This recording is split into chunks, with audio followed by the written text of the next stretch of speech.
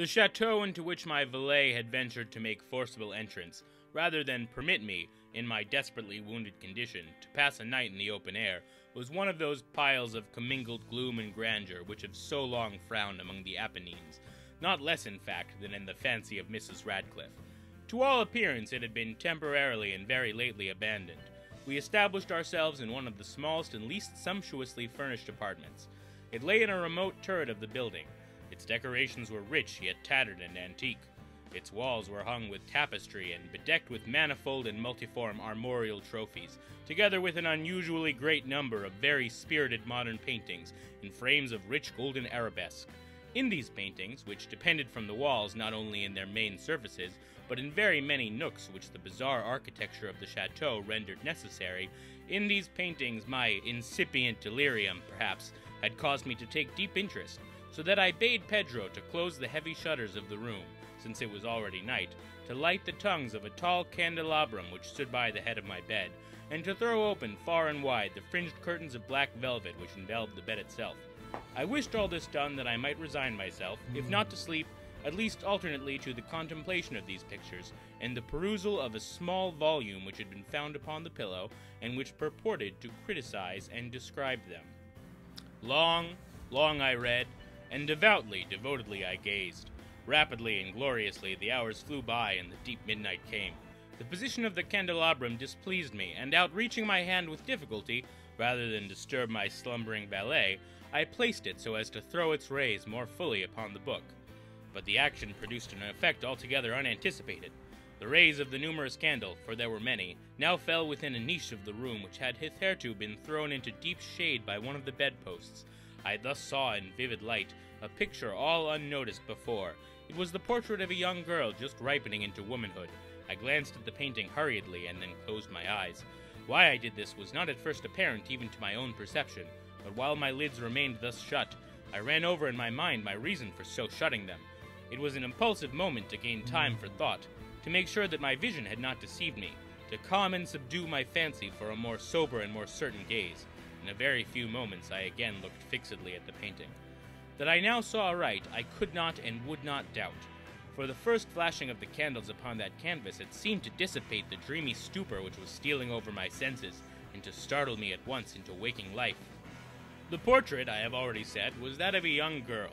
It was a mere head and shoulders, done in what is technically termed a vignette manner, much in the style of the favorite heads of Sully. The arms, the bosom, and even the ends of the radiant hair melted imperceptibly into the vague yet deep shadow which formed the background of the whole.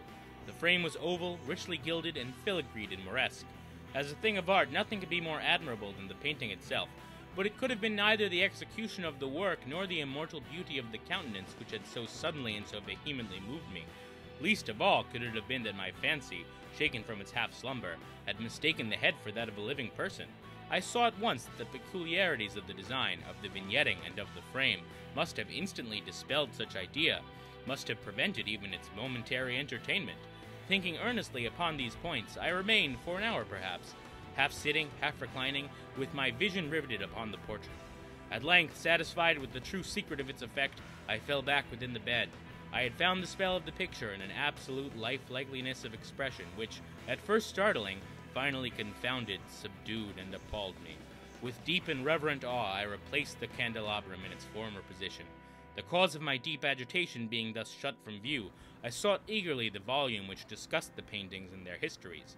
Turning to the number which designated the oval portrait, I there read the vague and quaint words which follow.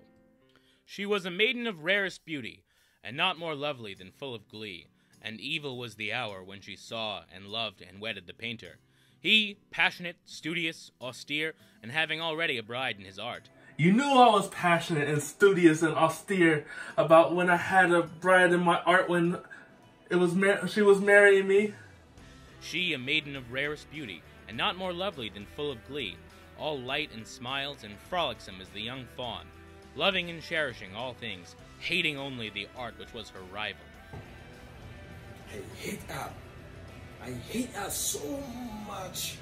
Dreading only the palette and brushes and other untoward instruments which deprived her of the countenance of her lover. I dread only the palette and the brushes. and other outward instrument will deprive me of the continence of my lover. It was thus a terrible thing for this lady to hear the painter speak of his desire to portray even his young bride. My wife, let me symbolically capture your essence in a painting. Okay. But that painting had better not slowly take on this greater symbolic meaning than I do, stealing your attention while slowly draining my life force. I promise that will never happen. Never in eternity. Never ever will happen. I am an honest man. A truthful man. A man that shows love. But she was humble and obedient, and sat meekly for many weeks in the dark, high-turret chamber, where the light dripped upon the pale canvas only from overhead.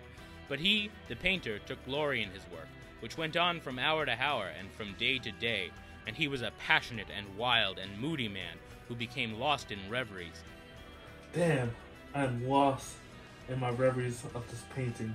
This painting is immaculate, like the Immaculate Conception. So beautiful, power and bliss. And she is a masterpiece.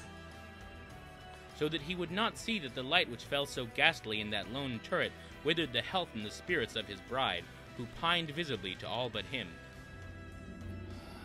I think I'm getting sick. I think I'm dying. Yet she smiled on and still on, uncomplainingly, because she saw that the painter, who had high renown, took a fervid and burning pleasure in his task, and wrought day and night to depict her who so loved him, yet who grew daily more dispirited and weak. And in sooth some who beheld the portrait spoke of its resemblance in low words, as of a mighty marvel, and a proof not less of the power of the painter, that of his deep love for her whom he depicted so surpassingly well. But at length, as the labor drew nearer to its conclusion, there were admitted none into the turret, for the painter had grown wild with the ardor of his work, and turned his eyes from canvas merely, even to regard the countenance of his wife, and he would not see that the tints which he spread upon the canvas were drawn from the cheeks of her who sat beside him. And when many weeks had passed, and but little remained to do, save one brush upon the mouth and one tint upon the eye, the spirit of the lady again flickered up as the flame within the socket of the lamp, and then the brush was given, and then the tint was placed, and for one moment the painter stood entranced before the work which he had wrought. But in the next, while he yet gazed, he grew tremulous and very pallid, and aghast, and crying with a loud voice, This painting is indeed life itself. Oh shit. My wife is dead.